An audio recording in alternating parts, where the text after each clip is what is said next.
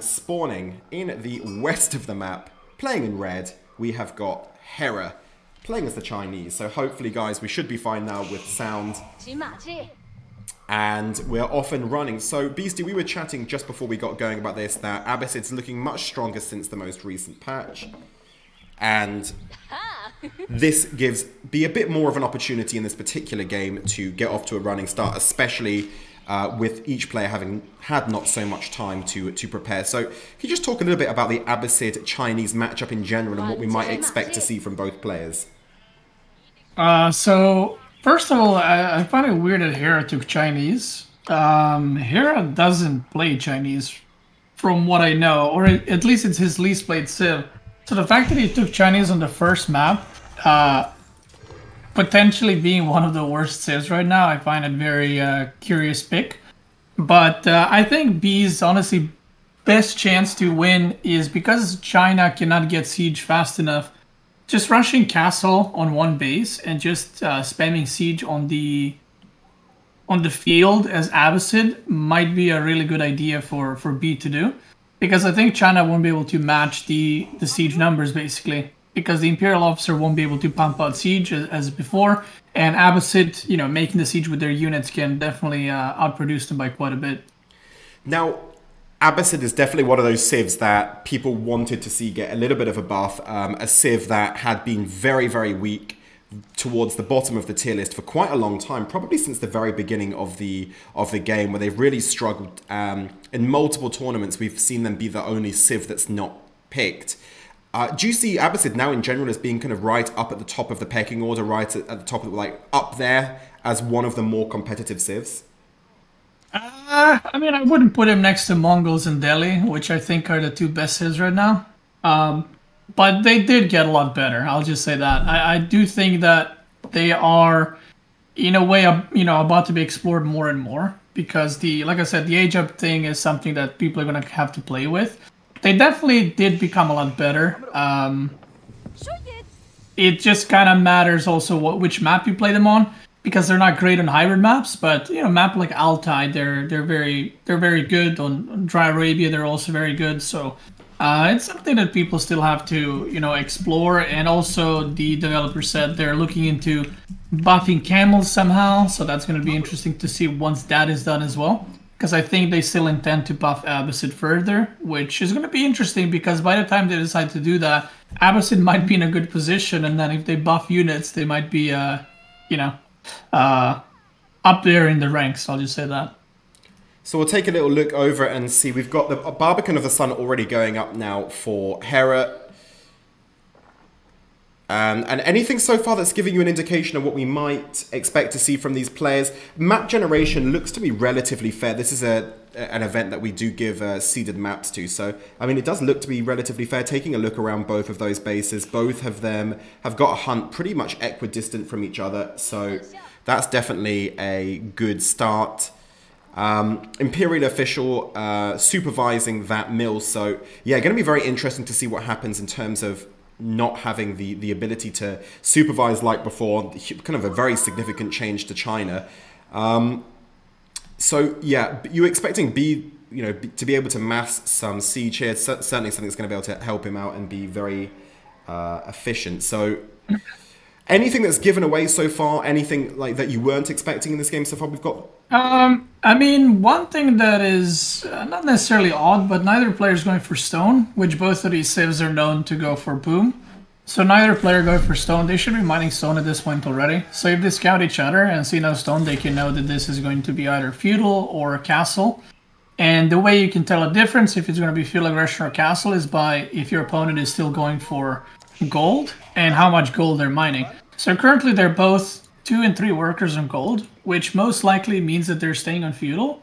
Oh, and Hera is actually moving workers for for stone, so he will be going for second TC. And I think he kept workers on gold, maybe to get to 200, so he can go Song Dynasty as well. But he will need a little bit more food for that.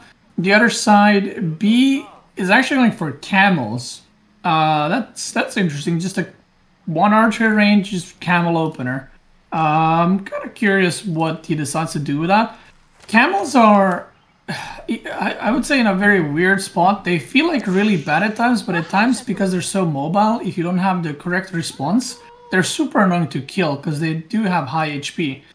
So I'm not sure if he plans to harass with this or what the plan is, but B is rallying workers to the gold. So I think he might go for what I mentioned earlier, which is... Oh, never mind, he's going for stone. Okay. Yeah, I guess we'll see what he's about to do. So we're not quite sure what B's got going on. We'll take a little look back at Hera and see what he's got going on. We'll take a little look at his viewpoint. Now got that Imperial official. Looks like he's just supervising the... Well, this one's supervising the wood gathering, and then we've got one on the... Nicely placed on the mill, also gathering from those huntables then. And a third Imperial official over here by the stone. So... Is that... It looks like we've got another TC going to be going up for Hera here, and a...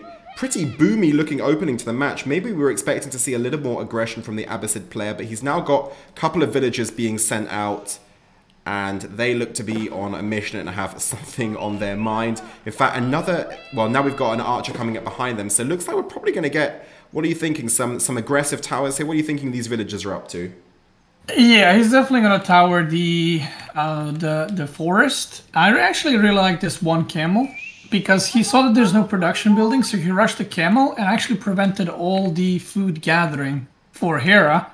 Which, if you look, Hera is not gathering food. He's trying to gather deer on top, but that is going to be super slow. And even though he's got the stable, he actually has no food to produce. He only has 2 horses queued up. That this TC will be stopped, and this is actually really turning bad for Hera. He's going to pull all the workers to try and build that TC, but this is something that's extremely inefficient. He has 13 workers running, you know, whole screen from the wood to TC, and now they're going to probably move back, which again, you know, not something you want to be doing and moving around your workers as much.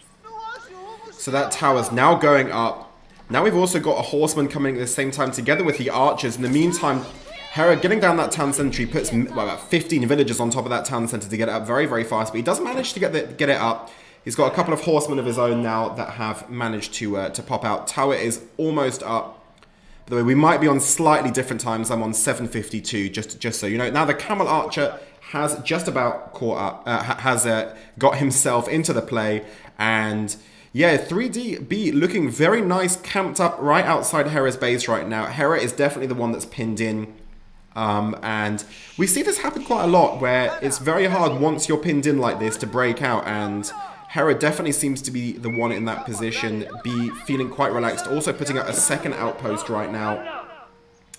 And yeah, just obviously waiting to get the wood in for doing that. He's actually not got very much wood in the bank, so every time wood comes in, he's now going to be using them for keeping those outposts going up around the thing. Now he's managed to force off Hera from this mill as predicted by you, which makes life a little bit awkward. Imperial official just manages to survive there, and Hera now the one seemingly pretty blocked in. What's he? I mean, my first thoughts are, what's Hera going to be doing about food in this situation? He definitely looks like he's soon going to start having some food problems, Beasty. Yeah, this is really bad for Hera. This deer, like, he has the deer on the side, but if you look, all the other barriers are actually where the towers are. So he has no other access to food. There are no deer on the left side of the map. Boars are in the middle. The other deer pack is on the bottom. So he's going to have to go super early farms, which, again, is viable. But it's something that you do not want to do, because if you go for early farms, it will just delay your castle even more.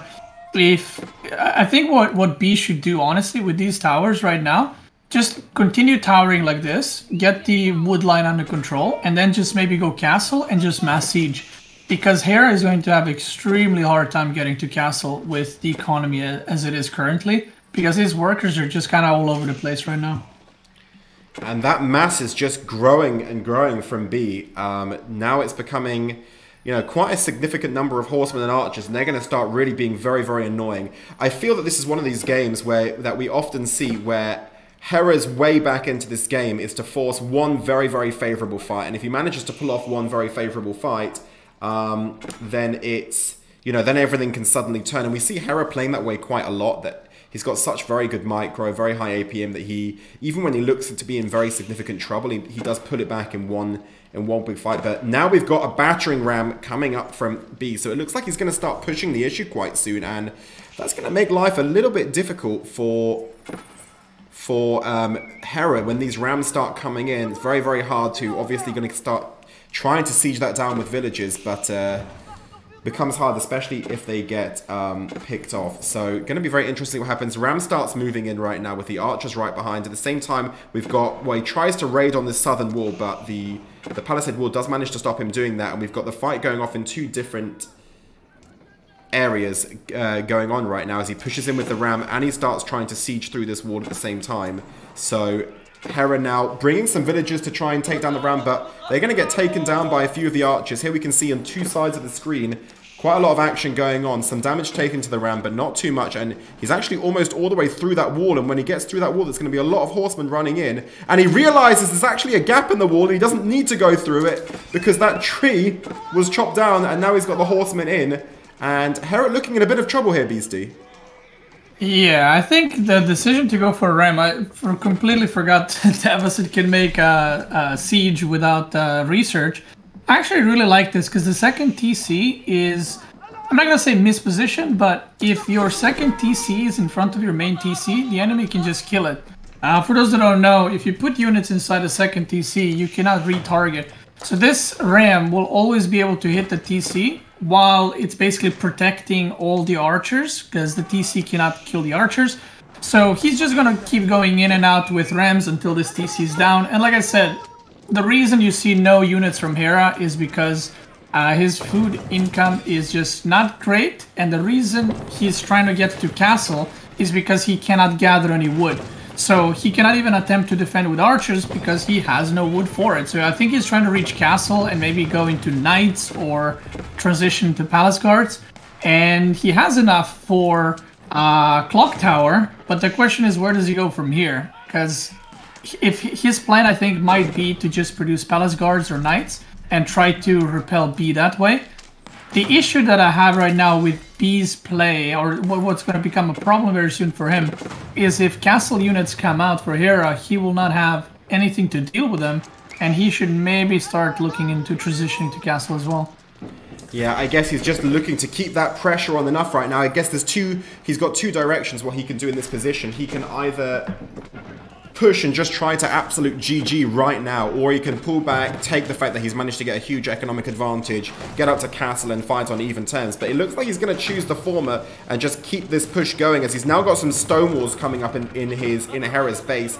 I think even with Hera up in castle age, this looks like this is a lot of pressure. He's about to fight, a lot of damage being taken, loads of farms have gone down. That town center is going to start very soon going to start being in some significant trouble too. Hera's trying to bring those horsemen in and wasn't quite spotted in time there by 3D. That again took some more damage to, in fact, one of those rams goes down.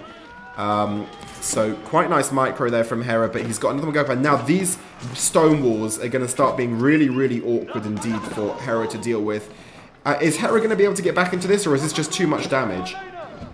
He's going to try a counterattack, and this is the desperation counterattack when you know you can't defend. This stone wall ensures that these archers will never die, because horses cannot go on the walls and Hera has no other units. So I actually like the stone wall and the tower there, because that will be extremely hard to take down. And this TC, once it goes down, Hera's economy kind of stops growing. So even though his castle, Abbas's economy will continue growing, he's going to make more and more workers. And the TC is burning down, the villagers coming out, but he's going to start sniping workers, and this kind of goes from bad to worse. There are a lot of knights though, and B needs to be careful. If these knights get an opportunity to counterattack, it's going to be very hard for Abbasid player to kill the knights if he doesn't have spearmen ready. And I don't think he has no barracks, so it can still be kind of scary for B if he's not careful. And we've seen a bit of a cleanup here in the end. That was a lot of archers going down to those lances.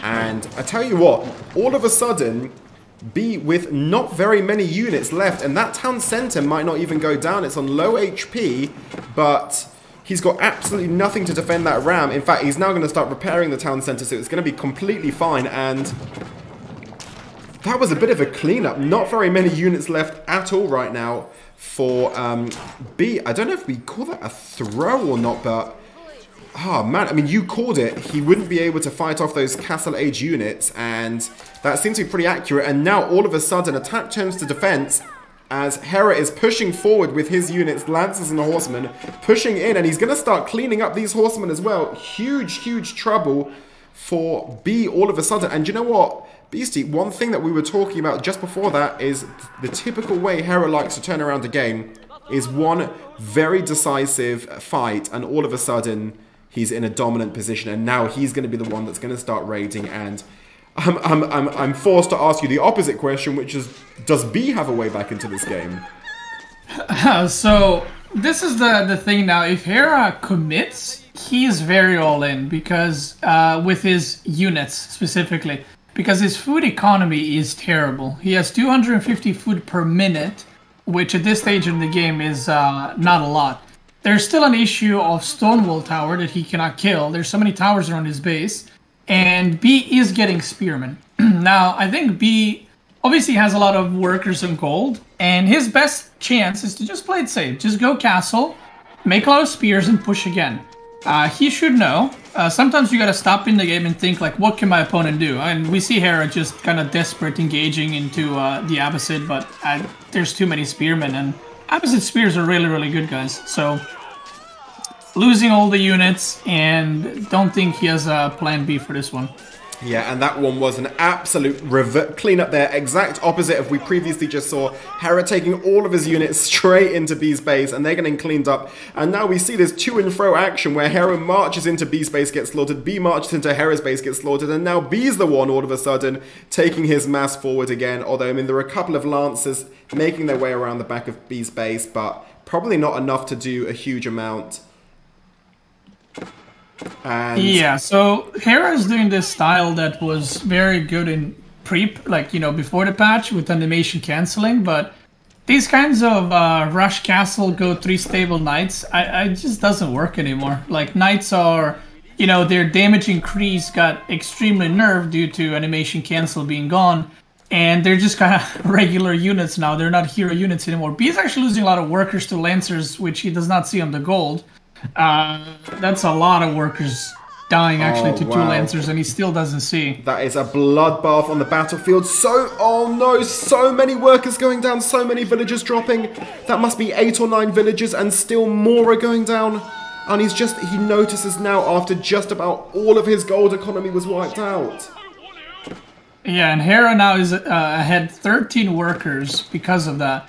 Oh my B God. is going to Castle Age, though, and once he gets Castle Spearman, he will be fighting Palace Guards very soon. So I do think that there was a chance a miss there for B to end the game. He had really, really good economy, but losing all those workers might set him back a little bit to where he might need to recover. And he really needs to take care of these Lancers somehow and try to just kind of collect himself. Create some siege units, some mangonels when he gets to castle, and try to push again. A very weird game this one has been. On a couple of moments, B's looked to really be in the ascendancy, and he's just had kind of like these big fatal errors. First of all, overcommitting in Hera's base, and now so many villagers being lost there. We're seeing lots of attack notifications going off there, but that's just being caused by those outposts still firing into buildings. And now Hera with the forward house, and now moving forward. He's now got some of these palace guards going to start moving in, trying to do some damage, but quite an evenly poised game here. I mean, Hera feels like he's in a position where he can still continue putting in the pressure, but again, those units just being marched to their very quick death as that palace guard gets absolutely shredded there in B's base. Whose position do you like if you're a betting man right now, Beasty? Who are you calling it for? Probably Hera, just because of the worker count. I think that, Hera's actually making Clock Tower Nest of Bees, but B just constructed a Springald, and he can do more with that. Hera has 6 palace guards, and that is a large army from the Beastyqt. And he's just gonna kill the siege units of Hera, which is a huge investment because they cost 300, and not only that, there's something to consider in this patch is they cost a lot of production time on that landmark. And Hera's army just gets completely wiped out. B is moving forward. I think he's trying to drop a keep, but he doesn't have stone?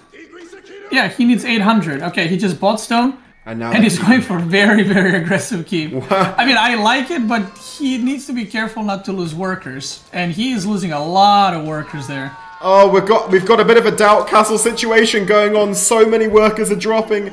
So many villagers going down. I think that's 6 or 7 going down. Is he going to manage to even get this up? He is going to manage to get it up because now he's got the spearman defending. I think he's going to be able to get it up.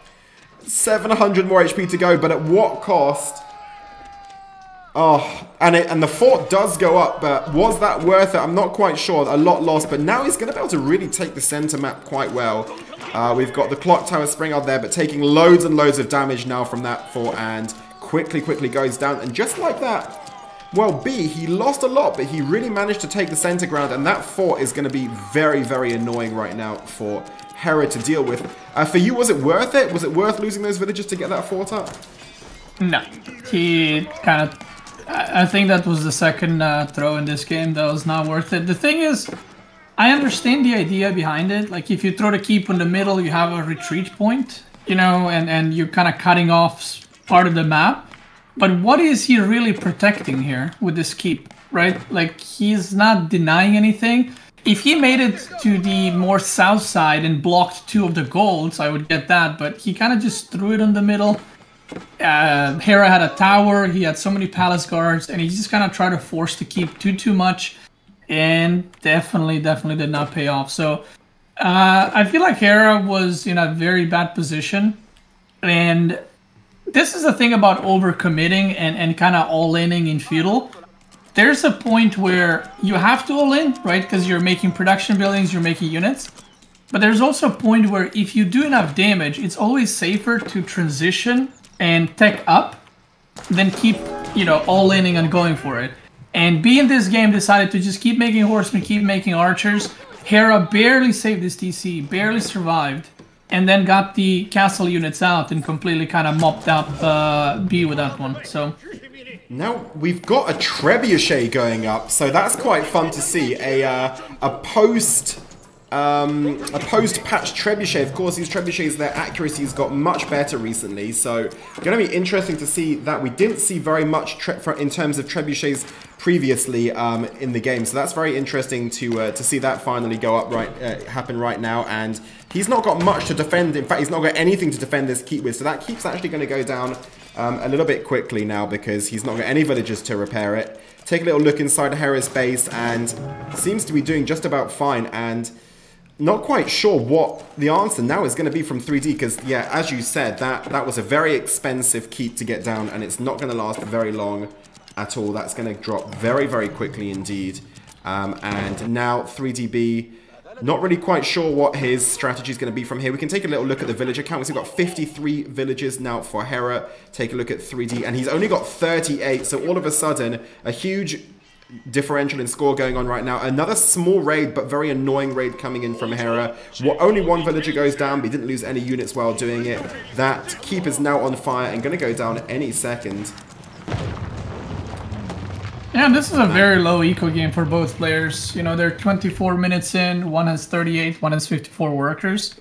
You know, they're both in 1 TC for a while.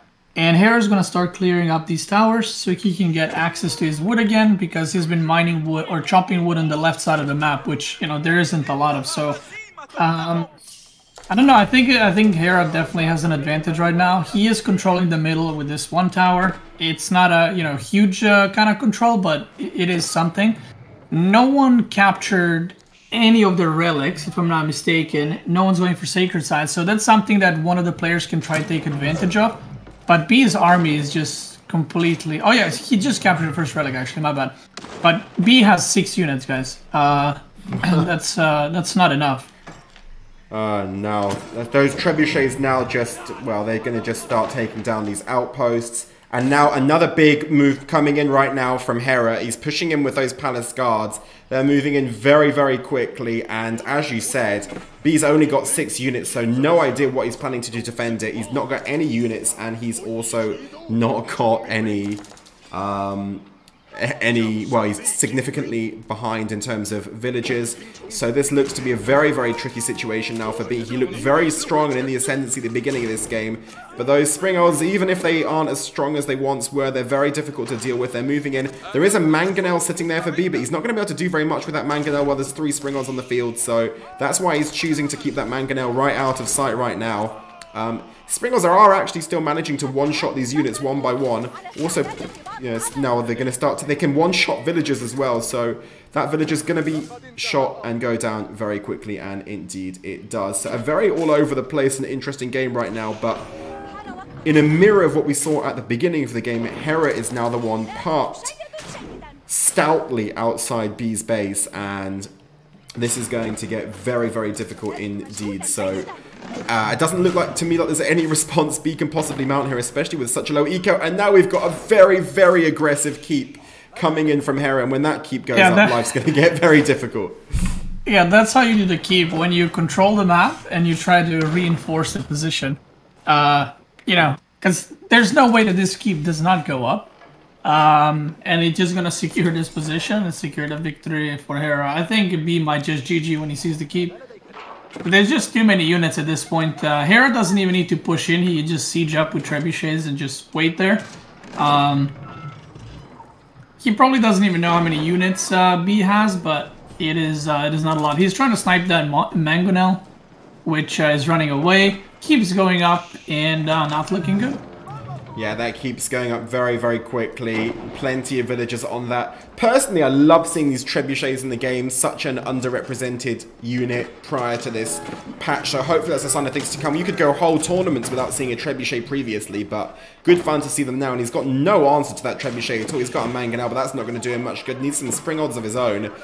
Interestingly, not many horsemen, even though they've been significantly buffed against. And another keep going up right inside B's base right now. Surely that's the one where he sees this and he just wants to get out. Look at this. This is a horrible sight of your B. Keeps all over the place.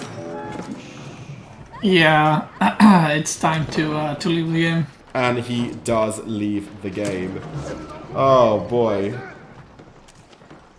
Well, that is a GG. A very decisive win in the end for Hera. Very, very quick comeback. GG for Hera. That was very, very impressive indeed. He looked to be in trouble early. One big decisive win.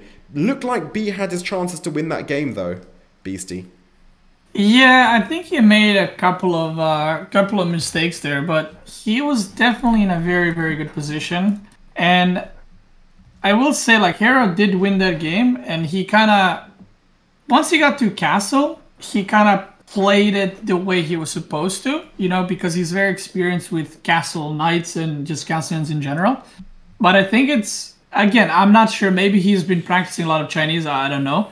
But the early game with Chinese definitely looked like very shaky, and he just wasn't able to defend what B had. But I do feel like that B made some critical mistakes that this should have definitely been his game. And I think this is one of those games where B knows this himself. You know, he looks at this game and he says, I should